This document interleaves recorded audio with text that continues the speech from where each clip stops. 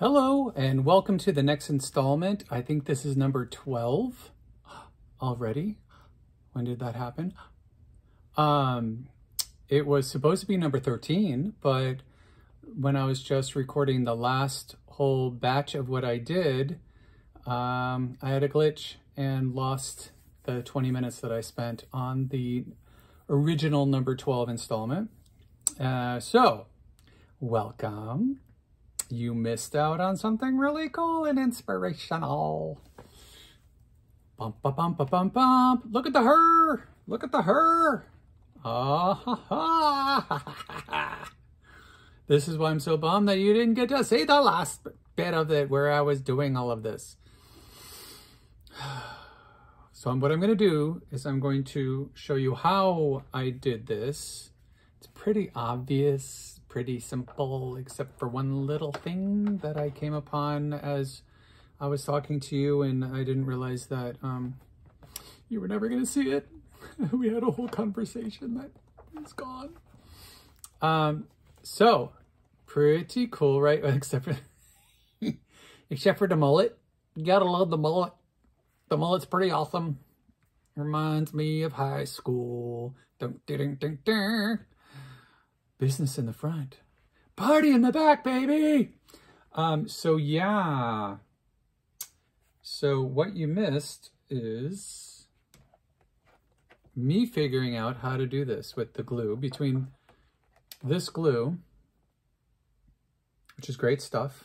It's the thick version of it, so it doesn't just run all over, as I've mentioned before, and my fingers, my fat fingers, because I had some chubby fingers up in here. So I mounted the head. Dun, dun, dun. Mounted the head, made it so that it's partially locked down, but so that it's malleable, so that I'm not fighting it. And what I did was I took the hair, and it's rather well affixed because I put an additional layer of glue, and I'm going to put more on it. But I'm going to, you'll see what I'm going to do. I took, per my sister's suggestion, I used the bobby pins to help the glued down hair stay where it is. And I'm just going to leave that one there because it's not coming away. But what I did was I took the hair in small amounts, which is what I was trying to do before. So I just took the top part as I'd shown you, but what I did was I took it in a thin layer, wrapped my finger around it, took my other hand, pressed it, I'm doing it so you can see, sort of, pressed it down on the edge and left it there. See, I get this little curl, right? So then what I did was I got my glue and I tacked glue right there, making sure that the hair is actually spread wide. So I did this all the way around up here in one layer, and then I did another layer. So now let's talk. Let's figure out if this is something I'm going to do on this layer as well. Let's look. So if I do this and I take just the top part of it, right? Oh. I take just a small layer of it. See that? Just a small layer. Ooh. I wrap it around my finger, place it down.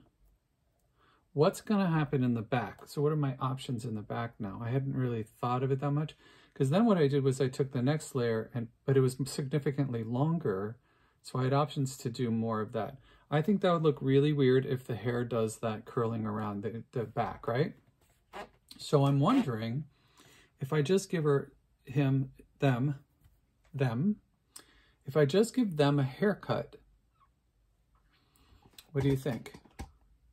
Give them a haircut so that it trims, it comes down to maybe like layers.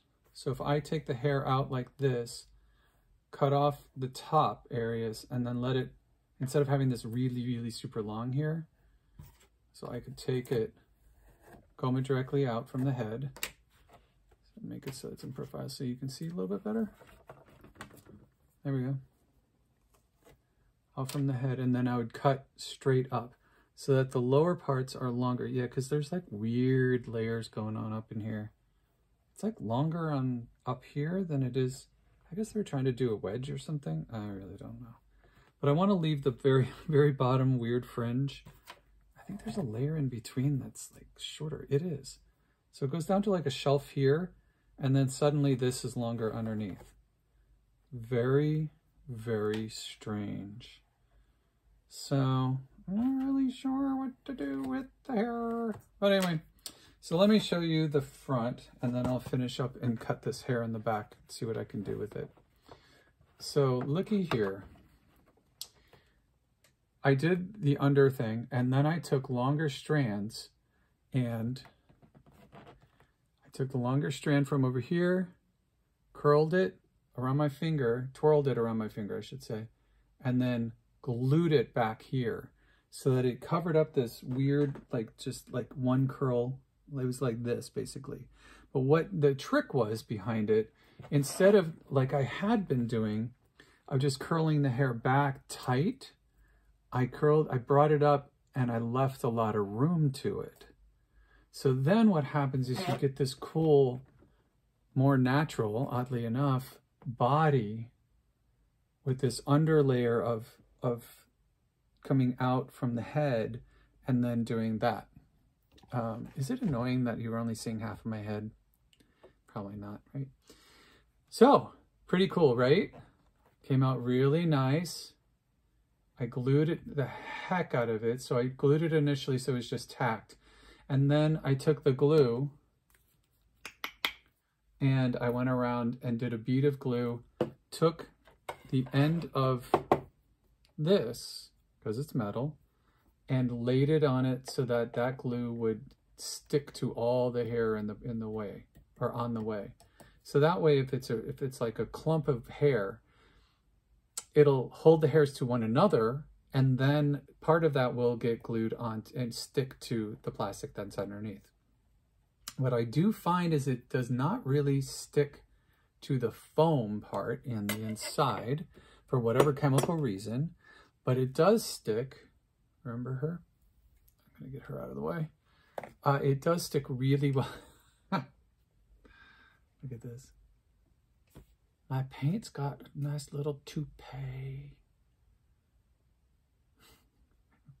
I won't tell you who that reminds me of. Former president. So yeah.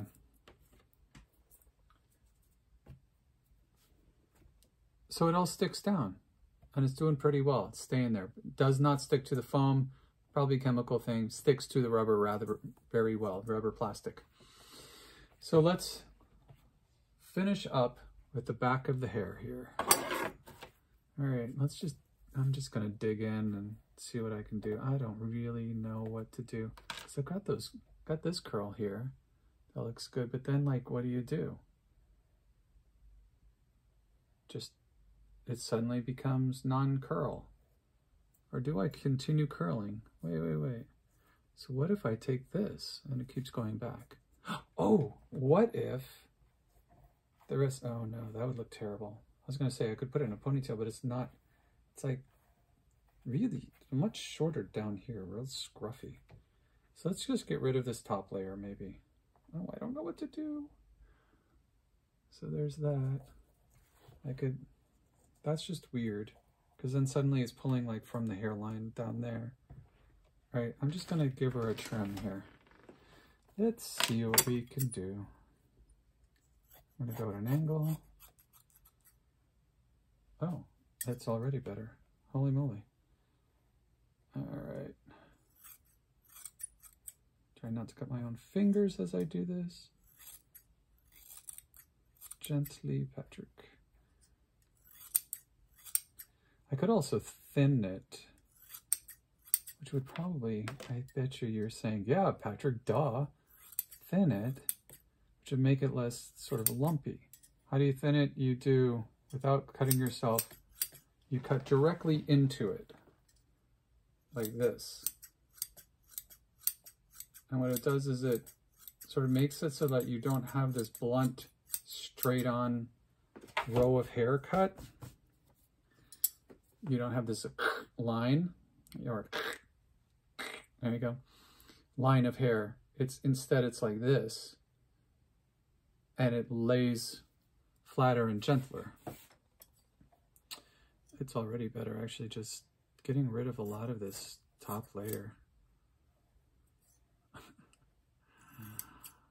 Oh my gosh, just making it up. Now remember, what is the reminder constantly? Where is this going? It's going outside. Does it need to be perfect? No. How many people are going to really be looking at the back of it? Not many. Am I going to know that it's there? Yes. Oh, this is a great way to do it. Look at this. Oh, yeah. Oh, God, that made a mess. So not such a great way to do it, because it took away a lot. So maybe scissors up and down are better. Well, it's flattening out the back. Not so poofy. Maybe it's just because this top layer is so weird.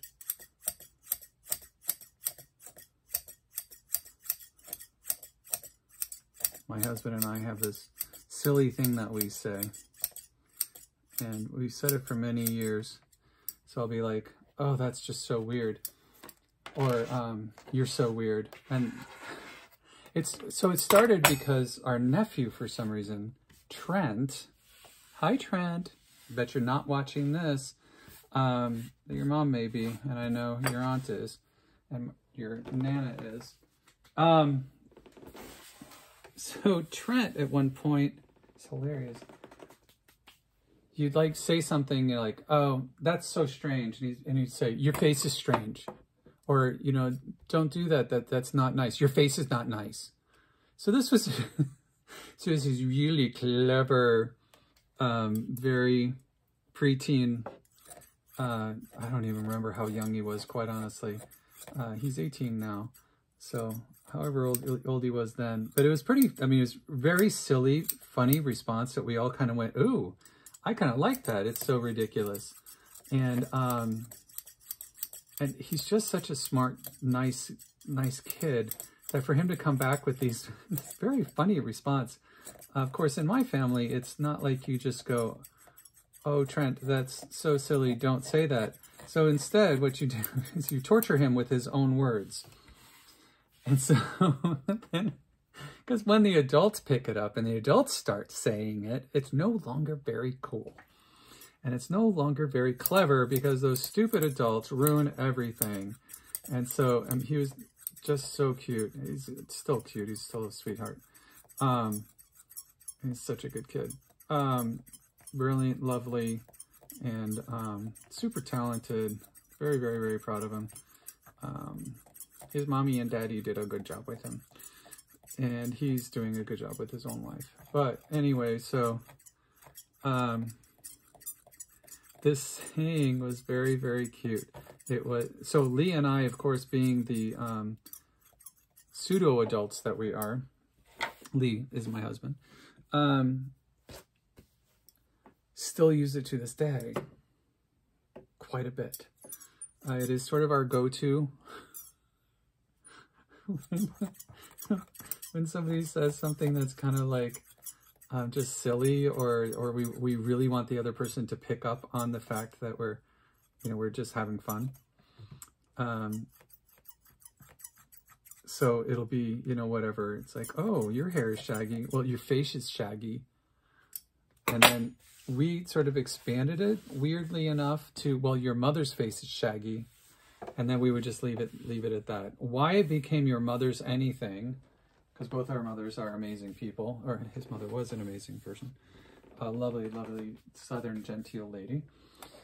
Why it became that, I don't know, but it completely went there and still goes there. And it's not a comment on our mothers, oddly enough. It's just a stupid, silly comment that we make that happens to mention, well, your mother, blah, blah, blah, blah, blah.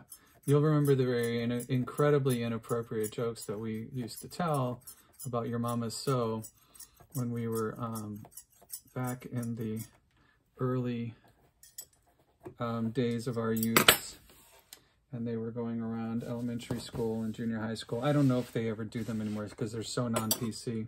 This is coming out really horribly. And it's not because I'm talking, it's just because I don't know what the hell I'm doing.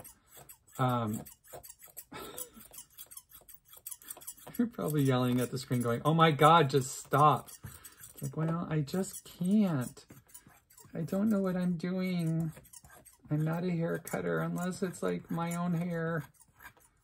I know how to do men's hair. I don't know what to do with girls' hair. I guess this is not necessarily a girl. This is more classical.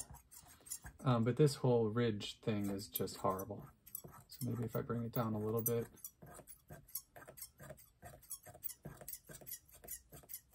This whole layering thing, I don't even know. Anyway, so this saying, I don't even know how I got on that topic. Good God, I am so abstract at times. You think, you're saying. Yes, I do think, and I know. That's just how I am. Okay, so that little choppity chop thing looks like choppity chop and looks pretty crappy. So I'm going to approach this a little differently. I mean, you know, it's one of those things, remember, it's going to be outside, and I know once I cut it, I can't put it back on. Well, you're wrong. There's glue, and it works really well on this hair, which is disturbing. But, so this is getting a little bit better, maybe? Not really. This has got to just go. Should I? Yeah? All right.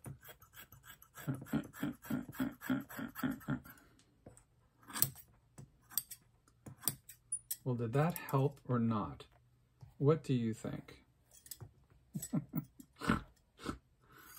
would say not really. Oh my God, I don't know what the hell I'm doing. Okay, so that's just, I can hear my mother. And literally my mom's voice just came to me and said, Patrick, just stop. It's enough. It's enough. Okay. Yes, mother. I hear you. Thank you for your guidance. All right. So there's that. This is terrible. Oh my God. I can't stop, Mom. I'm sorry. It's just too terrible. I gotta try something to fix it. There. That's a little better.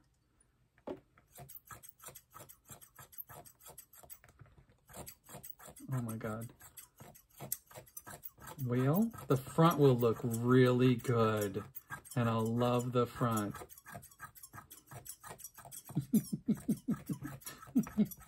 Oh my God. Oh, this is terrible. Oh my God. Oh my God, look at right here. Oh my goodness. All right, so maybe that's like too extreme of a bet. Oh Lord. Oh Lordy. Lord help me. There we go. All right. All right. Oh, that's a little bit better.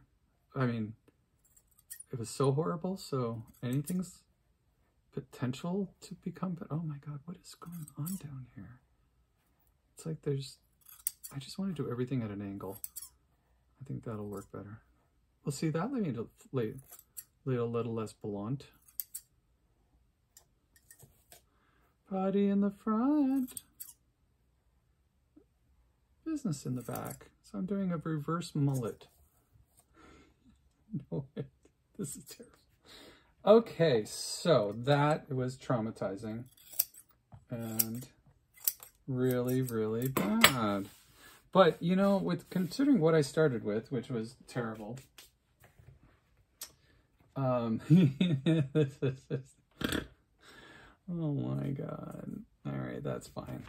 It's not going to be, oh Lord, chop-a-rama. All right, well, so that's super ugly, uglicious, and ugrific, and I don't even know how to describe that more than really, really terrible. Anywho, all right, well, it's gonna go be outside. So, ta-da! Got holes in the neck. I mean, holes in the ears. I think I put a hole. Yeah, I put a hole right back here. Put a hole here, so that's got drainage. inside is pretty well scooped out for any kind of soil. And the hole goes all the way through. And I am going to then fill it with soil. So I think I'm going to go around. This is rather good. And I'm going to trim out this hair now on the inside. Now, why, you may ask, am I going to do that? And you're probably yelling at me going, oh God, don't do that. Why would you do that? Well, I'm doing it because when I put soil in it, I'm worried that the soil will creep up the hair and rot the hair. But this also, I think, will help me for gluing that hair down even better so I can manage it visually. I don't really care, you know, what it looks like on the outside. That's not my concern. My concern is that when I say visually, I mean so I can see where it is sticking and where it's not. So there's that big old clump that just came out of there. And that actually helps a lot. Oh God. Oh, God. That's terrible. That helps a lot actually to give me an idea of, aha, see, it is better. So now I'm going to do another bead of glue. And put on my safety glasses because I don't want to take any chances with this stuff getting in my eyes. I know it's like, why would it get in my eyes? But I'm just worried that's going to. So now I'm going to do the bead of glue even more around the edge. And this is not necessarily to glue it down to the plastic because it is already hitting the plastic in a lot of places. It's more to get the hair glued to the hair. So I'm doing a thick old bead of glue. Nice thick amount. Now this stuff is obnoxious, toxic, smelling. Trust me, you need to be somewhere where there's a lot of room around you and you have good, in that space you have good ventilation. I don't have the window open right now, so I'm not going to get close to this stuff.